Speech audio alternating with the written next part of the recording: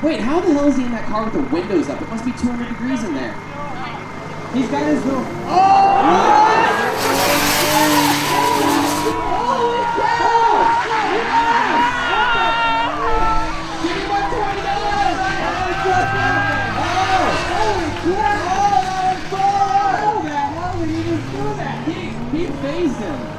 He said his phaser's the sun.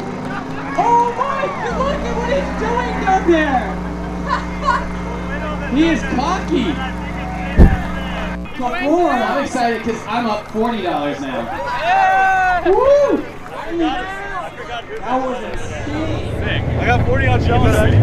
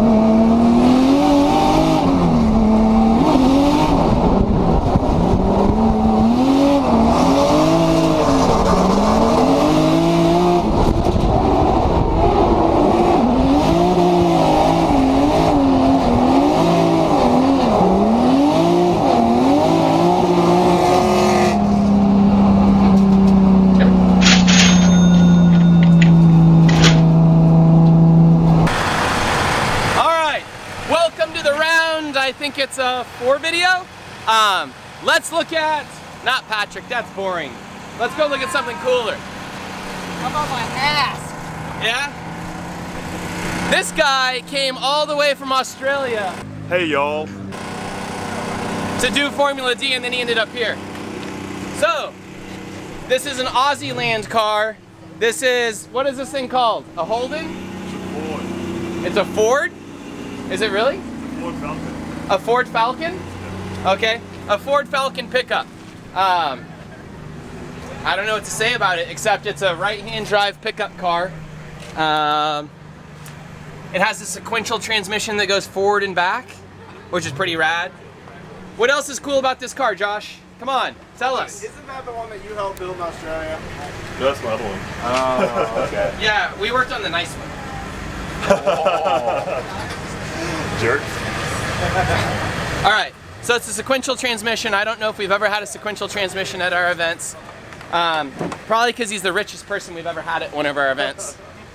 It's a 1,000 horsepower V8, is that correct? Correct. How many Australian kilowatts or whatever is that? I don't know, 900 gigawatts? What's a kilowatt? I think like maybe 700 kilowatts. Is it kilowatts? Yeah, I work in horsepower, I don't know. Oh, okay.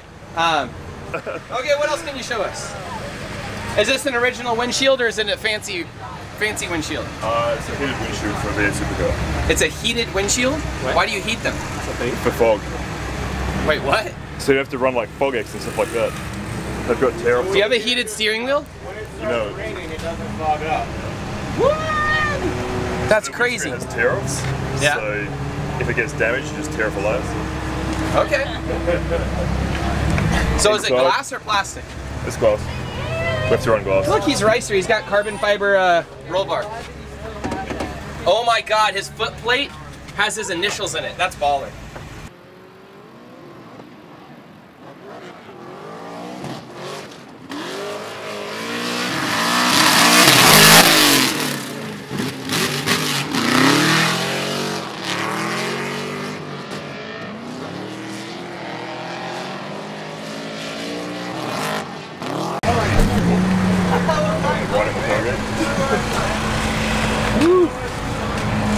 Look, he just ran out of race car things to spend money on and just started like making up things to spend money on.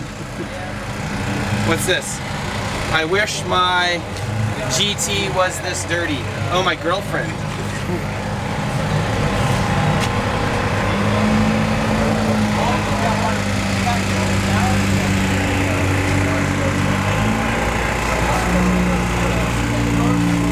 Oh, this is interesting, Si. Look at this foot plate.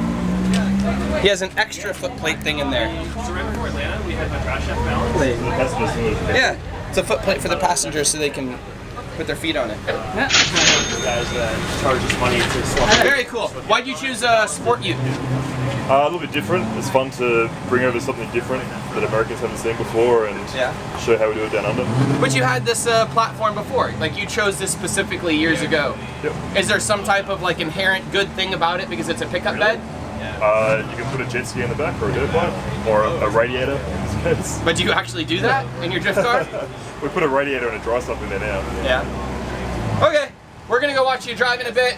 High five. Damn it, do it again. Alright.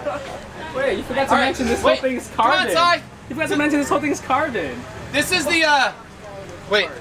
The Tri's carbon drift tube. No, this is the fake intro. Fake intro to round 4 is Rich Kids of Lone Star Drift, the Josh Robinson edition, but let's go do the David Mesker edition. Come on, Andy. Show us, is it close by? Yeah.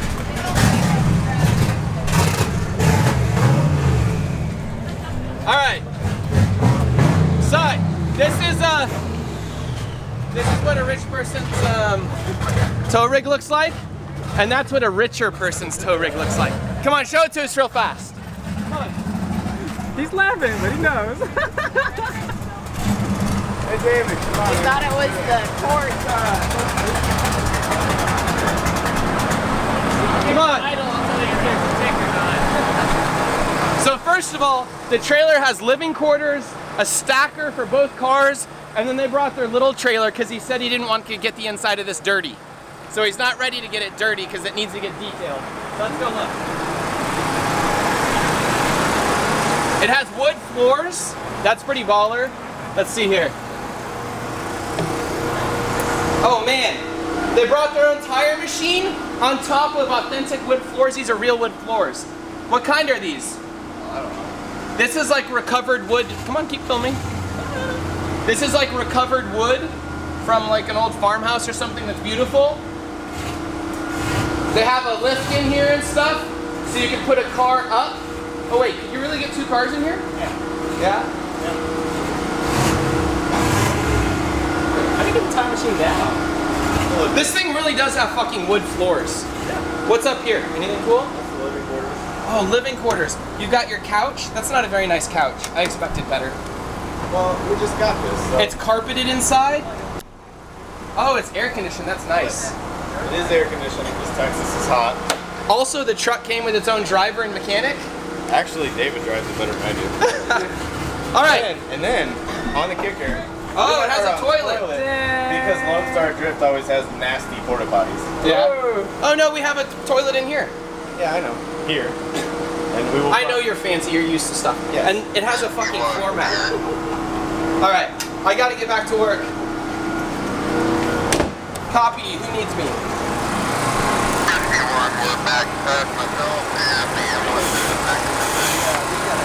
Okay, awesome. Thank you. We're about 10 more minutes out. Okay. And all of this stuff, they still bring an S13. After all this, they just keep polishing it. Although it does look good. All right, let's go to the driver's meeting. Girl, ever since I first saw you running, you were the one for me. I just want to know how I feel. That's why I'm standing here.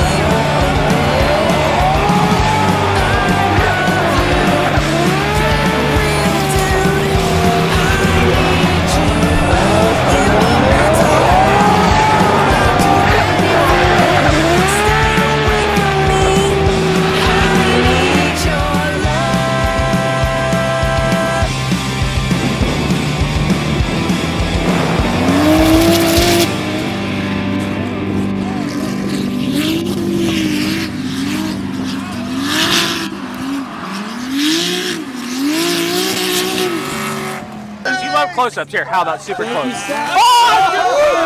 I got a lot of that. That wasn't for me. Did that feel good? That actually does feel really good. Wait. He's like, that cool shirt's not even working anymore. Nice job. That was awesome. At least I brought some. I blew it as usual. Yeah. Pit walk. This is an AE86. This car used to have a 4AGZE supercharged car or whatever, and it used to drive in Formula D back in like 2004 and 2005. It now has an SR in it and is back in the Pro-Am events.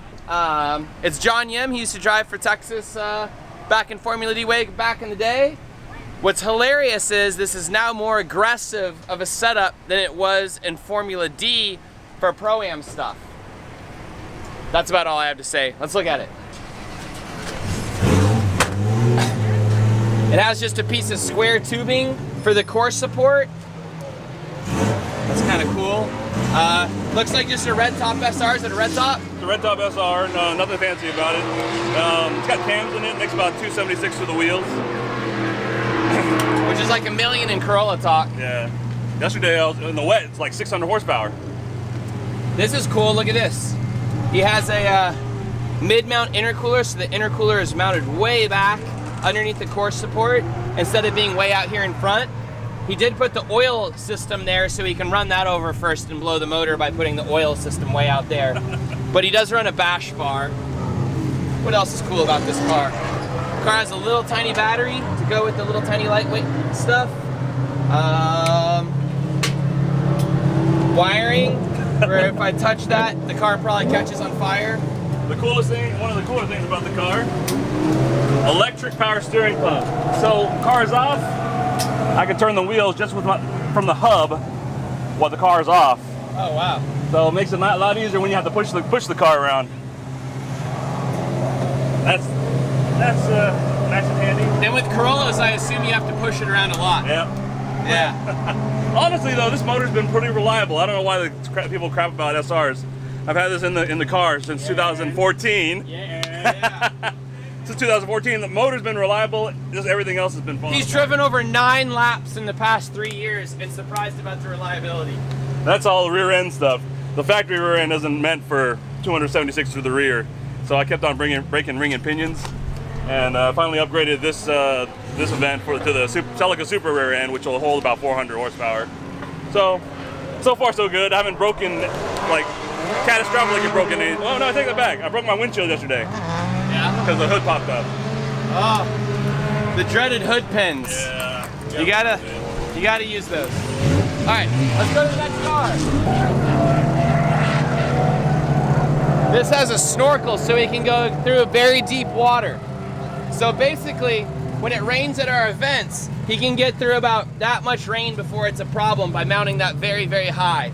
Keeps, you know, water out of the engine. I don't know what to say. Look at this, excellent, excellent wiring. I suppose each time he wants to turn the car on, he just connects all these. Oh, and look, the battery's off right now probably too. There's string on the wiring. I don't know what the string's for. I don't know anything about anything here. We're looking at your new fresh swap. He also has that roped up. There's a lot of rope on this car. Dude, that was the last thing we had. Ran out of zip ties. More rope here. All right. Yeah, normally people use zip ties, but these dudes use rope. He might be the smartest person here. Dude, we just cut it off a backpack, man. That's all I had at the time. I didn't want to run the store. I have it all touched up for next event, though. It should look good. Rope. Point out all the bad things. Wait, man. what is this? Point out that it works. Why is that there? Your intake temp sensor. Don't worry about all that. Your air intake sensor roped up. Yeah, a lot of last minute touches. Hi, Colin. You got an exhaust noise. So this used to be a VQ car in our series, and they just turned it to V8, and he's looking really good out there right now. All right, what else are we gonna look at? Oh look, over there in the distance, my Mustang is getting worked on, and I'm not doing it.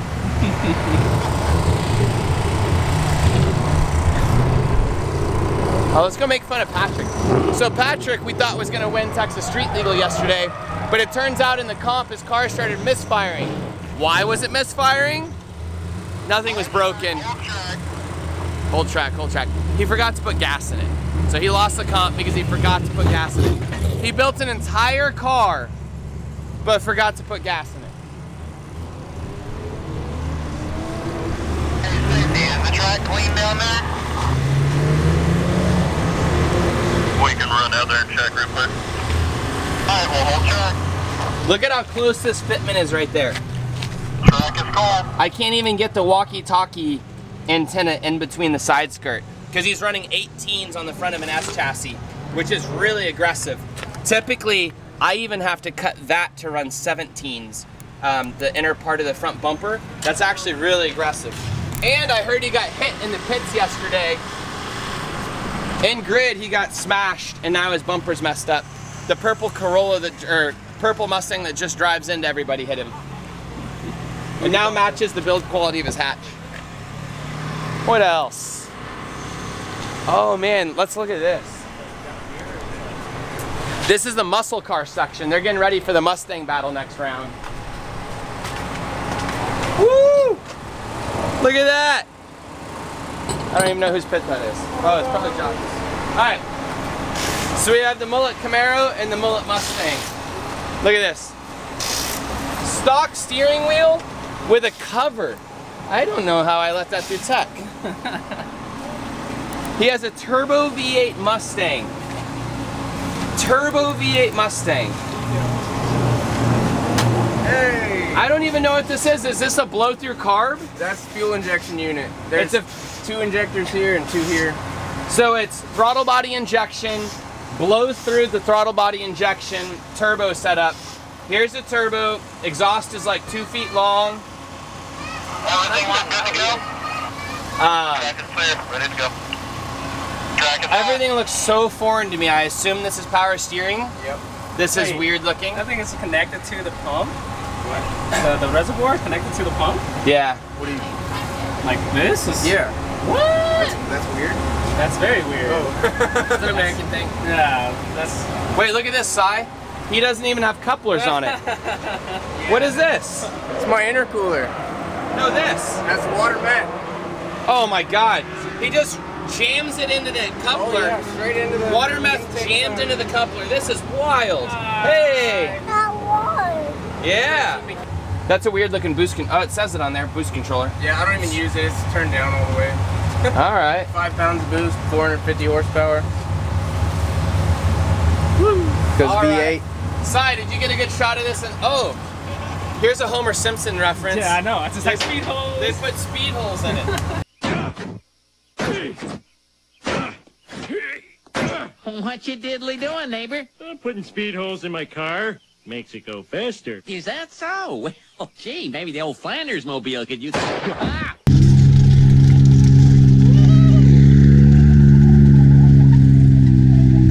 What do you think, Will? That's great.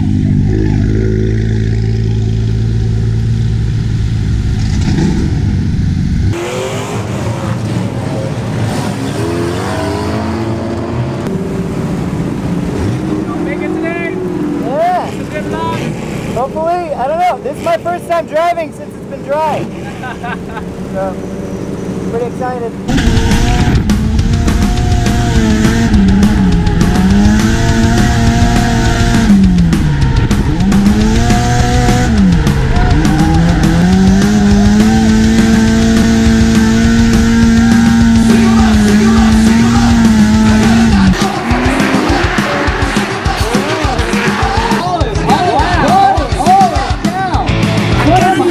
Switchblade. I think it's time for me to get paid.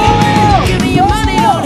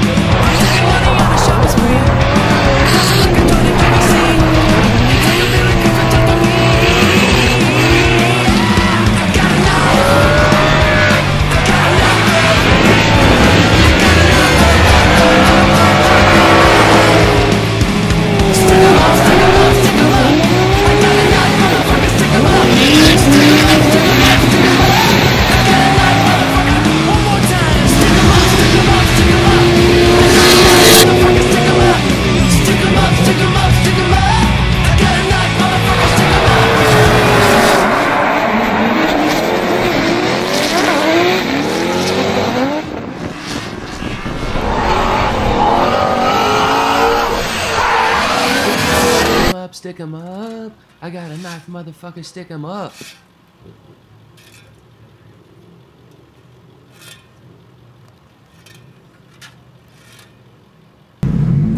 I think this is the event. Everybody's finally not afraid of TMS anymore. Everybody is driving awesome. Even a bunch of the Texas street legal guys are driving really well in like T25 SR cars and like 350Zs and everything else.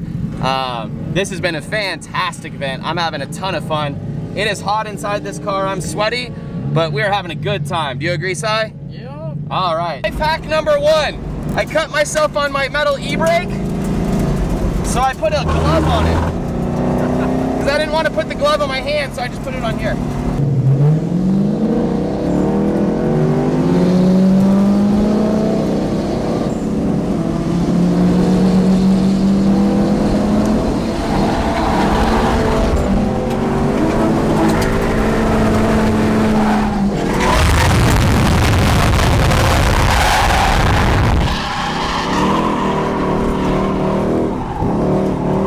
That was sketchy, you get that? Yeah.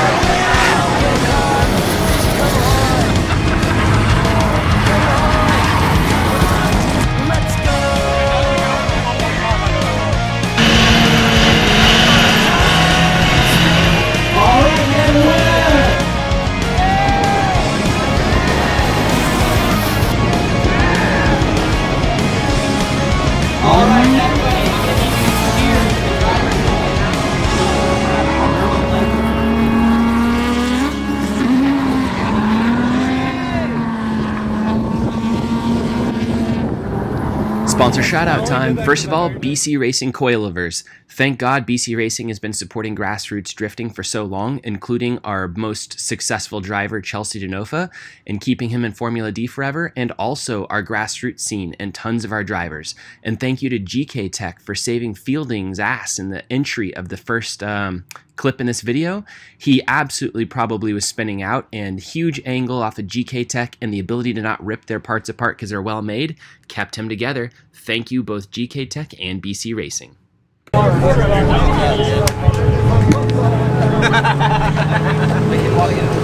How do you feel not having to fix anything today? Oh, it's great. I get to go home and just put a new turbo on. Better than body work. That's true.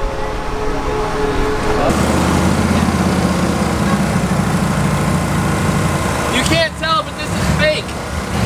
This is all missing. Real Type X taillights. And they're broken. Hey, I did my best. It looks good. In like 5 minutes. Thank you very much to all the spectators, all the drivers, all the volunteers, and everyone that helped make this happen, but also specifically to the media guys, Cy Pham and Tyler Capper, and everybody else who donated footage. I really appreciate it. We could be lovers, baby, can't you see? All of the chemistry between us. Have you seen us? It's true. Me and you. You catch my eye. I can swear you almost wink as you walk by. I have been waiting for a sign, girl. I ain't blind, girl. I see you and me. Well, it's all